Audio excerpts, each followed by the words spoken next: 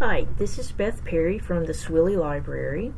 I wanted to say welcome to McAfee and also to the Swilly Library. And so today I just wanted to talk about some of the services that we have for you. So the main thing I want to get you to remember from this presentation today is that we are here for you, and I really enjoy getting to know the students and working with you. So I want to be your new best friend. I need more friends. So really, we're here to help you. So please don't hesitate to ask us.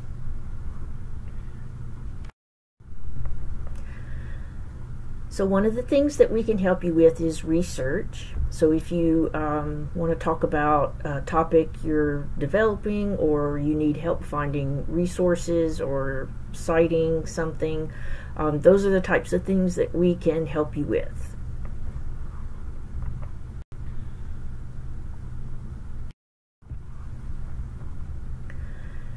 So we have some print books here in the building. We also have a lot of electronic books, and as well as databases where you can get journal articles, and databases like Canopy that are streaming video.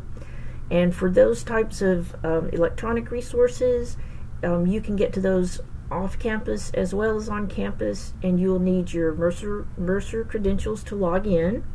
If you want to come into the library and check out a book, then you would need to bring your Bear card with you.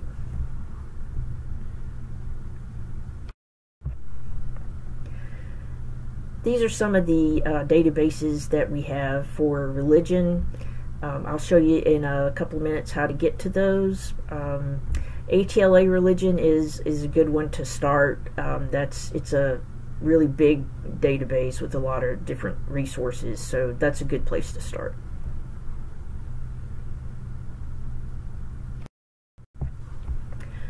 So the print books that we have, you can check those out for 90 days, which is a really long time.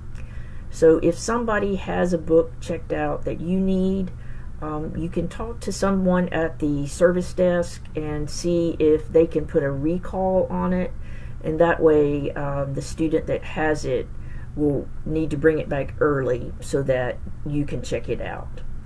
Just be sure to bring them back, because there's a minimum replacement fee of $75, and nobody wants to pay that.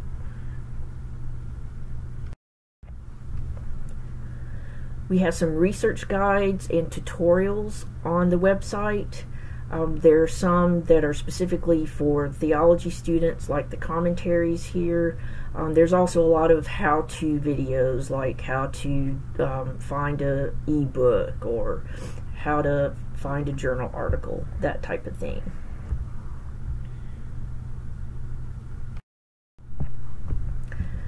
Inside the building, we can print or scan. We have study rooms on the first and the second floor. The first floor has the 24-hour study area, and there are pieces of equipment at the service desk that you can check out, like laptops or cameras, USB drives, markers for the whiteboards that are in the study rooms. And there's also a machine in the coffee lounge if you want to put money on your Bear card. If you need a book or journal article that we don't have, we can generally get that for you on interlibrary loan. You just don't want to wait till the last minute. A place that you could get a book if you wanted to go get it yourself would be through Arch, and we can give you an Arch card, so you can take that to the library and check out the book there. You need to see one of us to fill out a form before you can do that. And I will show you how to get to your library account online. That's the easiest place to go to renew your books, and you can also see the status of any interlibrary loan requests that you've made. So we're here to help you. This is my contact information.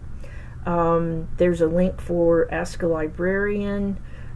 We have chat and Zoom and email, and you can call me, you can come by. We're here to help you.